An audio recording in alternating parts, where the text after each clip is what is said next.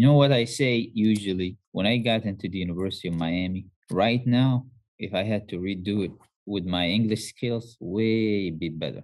Even UPenn. Like if I started right now I am prepared, but not at that time. You see what I'm saying? Like at that time, I was just still gaining the skills with the language. And it was very hard to do the language and learn the material. For me, that transition was during high school, and high school you can make a lot of mistakes, and there is no high stakes except for the regents exams, and the regents exams are not even that big of a deal. Yeah, I have wild ideas about this. Like when I was doing my research at UPenn, I questioned the whole idea studying your higher education and all of your previous education, you did it in a different language, different culture. It's just like they don't talk to each other. And then I said, who said that is a good idea?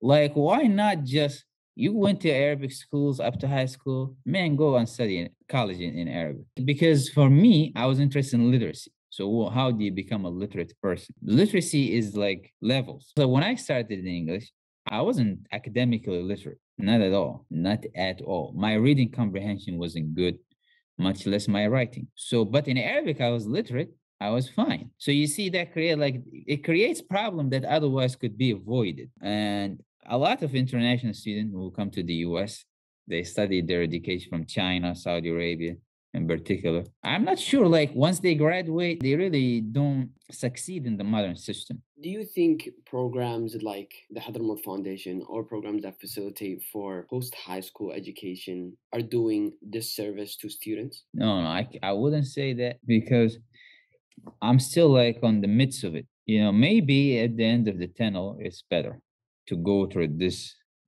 difficult process. But it is a difficult process. And so far, I haven't really seen any good outcomes out of it. Very few, but they are the exceptions. Like the rule, I see if somebody did their high school and early schooling, let's say in Arabic, and then they came to the US, I haven't seen a lot of these students succeed in the US context. They will just finish the US and go back home and then try to go back to that system.